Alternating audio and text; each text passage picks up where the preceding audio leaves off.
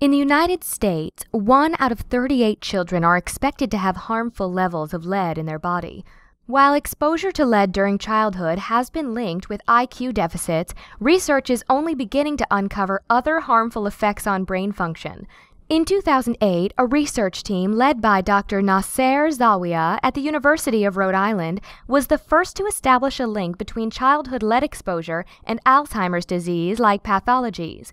They discovered that monkeys exposed to lead in their formula milk during childhood had increased plaque buildup in their brains 23 years later. This plaque buildup was typical to what's seen in Alzheimer's disease patients.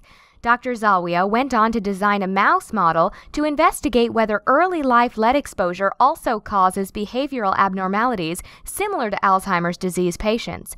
In a recent study published in Alzheimer's and Dementia Journal, Dr. Zawia's team used a Morris water maze in which exposed mice displayed impaired learning and memory by late adulthood. This was based on how quickly the mice responded to visual cues to swim towards a raised platform and their ability to reach that platform in a subsequent trial 8 days later.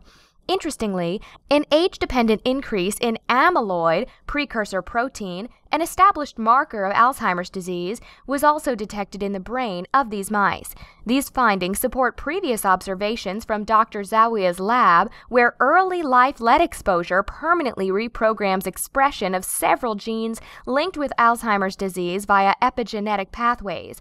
Dr. Zawia's lab is now working on developing preventative and therapeutic agents, which can reverse this reprogramming and potentially treat Alzheimer's disease altogether.